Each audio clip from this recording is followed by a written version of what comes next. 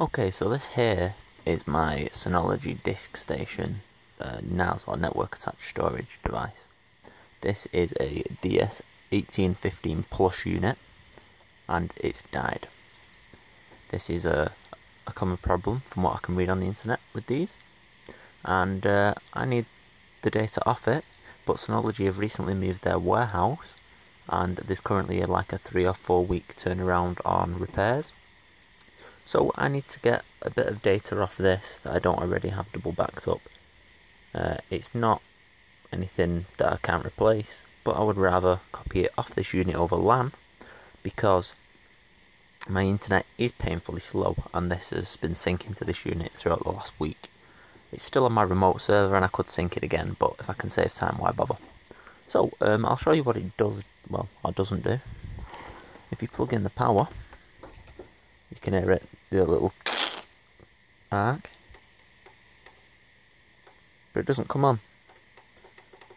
It's totally dead, or it appears to be totally dead.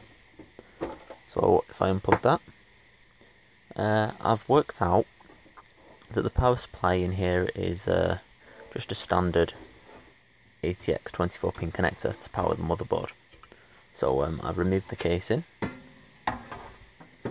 which the casing is just held in with 6 screws. There's 2 on that side, 2 on that side, and 2 on the top. So we'll take your casing off. Then you can see right here, the power supply is here. This is the 24-pin ATX connector. I've checked the pin out and the wiring colours, and they match the standard ATX 20 plus 4-pin power connector. As you can see there, mostly the same colours and things they use as well. There's a couple of additional ones on the one in the DiskStation, but that doesn't matter, the unit will work with an ATX power supply. The only connectors that aren't standard in this are the ones powering the hard drive bays, which are on this side here. So you can see here the power supply unit itself, and it goes out and the 24-pin goes over there, and then we've got these 2 here which are 5V and 12V connectors, and these are powering the backplane, which all the hard drive SATA connectors are on along the back.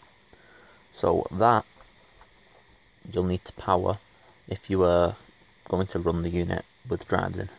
So what I'm first going to do is I'm going to unplug this 24-pin power connector from here, which can be quite tight, so you may need to gently persuade it to come out.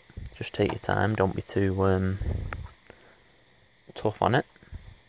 Possibly get something in the gap here to prise it apart. I'm just going to slightly ease it out.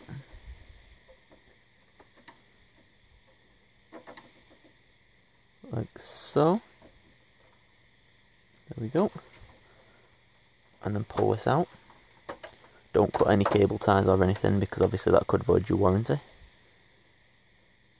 My unit is still in warranty. And it's a bit strange with mine because there's a known CPU issue with some Atom CPUs, which can be a dead board. And there's also issues with the power supply in them. So if you test the power supply, that should show if the power supply is working or not. Well, if I plug my power supply in to a tester and then plug it in, it turns on and seems to work fine. As you can hear, the hard disks are spinning up. So that's good. The power supply is working. So you would think the motherboard is dead in this case. Well, actually that is not the case. I'm going to leave this power supply tester plugged into here for the moment. And I'm going to get this ATX PC power supply. I'm going to plug the 24-pin in to the motherboard on the DiskStation.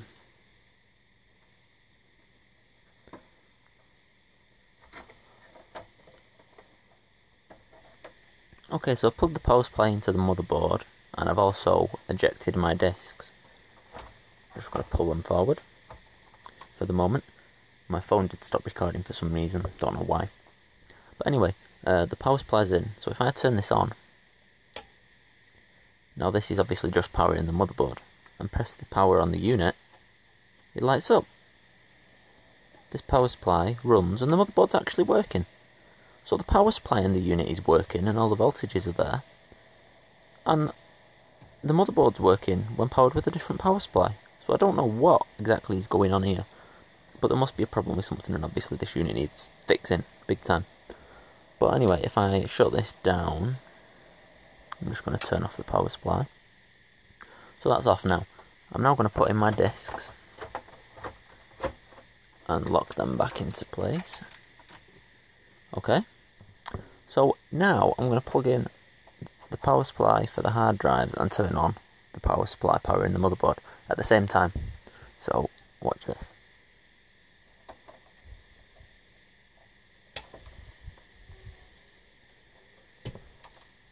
And put the unit on. And now you can hear the discs are starting up. Let me move the phone now. This loud noise is this crappy power supply fan. But the unit will flash for a little while. And then it should start up as normal. I've just got an Ethernet cable to plug in. There we go. I'll probably fast forward this flashing away. Oh, there we go, we can see the LAN activity now is on. It's still flashing away, it's still starting up, you can hear the drives. And there's the beep. Power light stopped flashing and it's online. And all the discs are working. So the unit's now running. It's up and it's working okay. So using two power supplies, this jump started. The unit works with the internal one powering the drives and this one powering the motherboard. So I don't quite know what the hell's going on here, but if you have this problem and you can get hold of a PC power supply, do it. And obviously if you haven't got a tester or anything like this, they are cheap. I would recommend you buy one because they're handy things and they're only cheap off eBay. But if you haven't got one, put a piece of cable or a paper clip linked between the two connectors on the power supply and the unit. You go between the green and the black. So I'll show you that really quickly now as well as another way to start it up. Okay, so if you've not got a power supply tester like this unit here to check if the supply works, the other way you can do it is by getting the 24-pin main power connector here. I'll just move this over. And you want to get a piece of wire or something conductive, a paper clip, a piece of wire, so it's just something metal, something that's going to conduct electricity.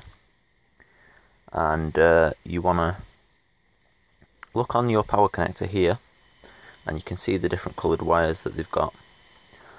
The green one, if you link it to a black one, will force the power supply to turn on. So, if I get this piece of wire here, and go to the green wire, which make sure you are putting it in the right ones here, this is very important. That's 1, 2, 3, 4 in from the end. So I want to go from green, which is this, to one of the others. So any of these black ones you can use. So I'm just going to use these green and black ones that are side by side. So this is 3 and 4 that I'm using. So I've put this paper clip or piece of wire or whatever into the connector. Make sure it's not touching the casing or near anything that it can short out. And if we plug in the power supply will come on. You'll hear the hard drive spin up on this.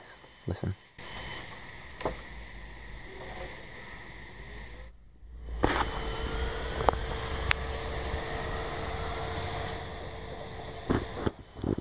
The power supply is running. So yeah, by linking through the green connector to the black connector, you can turn on a power supply without it being plugged into something. So that's the other way of firing this up. So I hope you found this helpful in one way or another. If it helps you get some important data off the unit that you need for whatever reason that you've not already got backed up somewhere else. If you like the video, leave a like, leave a comment if you've got any questions, and subscribe for future random technology videos like this one. Thanks for watching.